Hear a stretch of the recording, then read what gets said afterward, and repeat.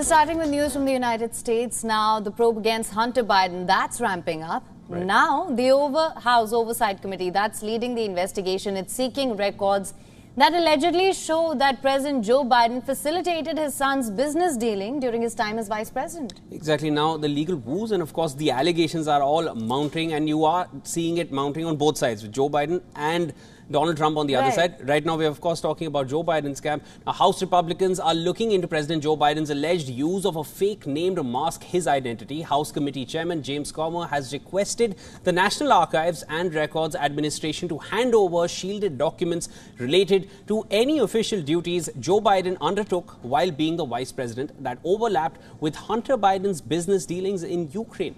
Comer has sought documents in which the elder Biden allegedly used a pseudonym.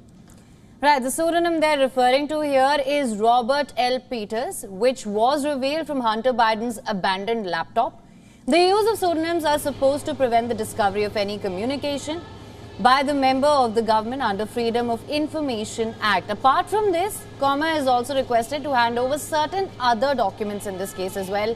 These includes drafts of Biden's December 2015 speech to Ukraine's parliament.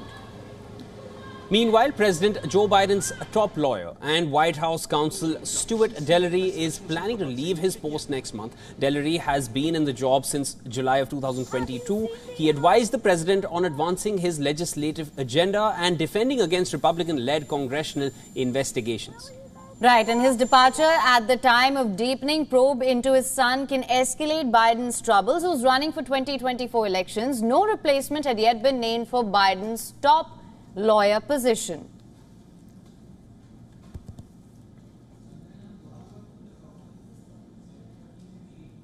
Now, earlier we spoke to our correspondent Susan Tehrani, who explains that if the National Archives release the communications between Joe and Hunter Biden back in June, what will happen next? Listen in.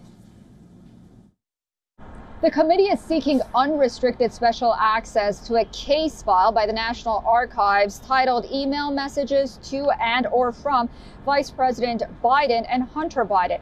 And while emails were released and made public back in June, two specific emails were not included, and the two that were included were heavily redacted. Now the committee is asking for the entire unrestricted copy of these emails. We do know from those two emails that there were correspondence between then Vice President Biden's aide, John Flynn, to Vice President Biden's personal account with the Vice President at that time using pseudonyms. Hunter Biden was CC'd notably in correspondence regarding Ukraine and the Vice President's meeting with Ukrainian officials.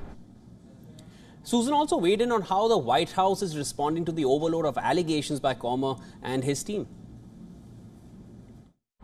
First, it's important to ask whether Comer's factual claims can be substantiated. But the White House has gone from there was no connection whatsoever between Joe Biden and Hunter Biden's business to there was a connection between father and son. However, it was innocent, to then moving forward and saying there is no direct proof that now President Biden was paid off.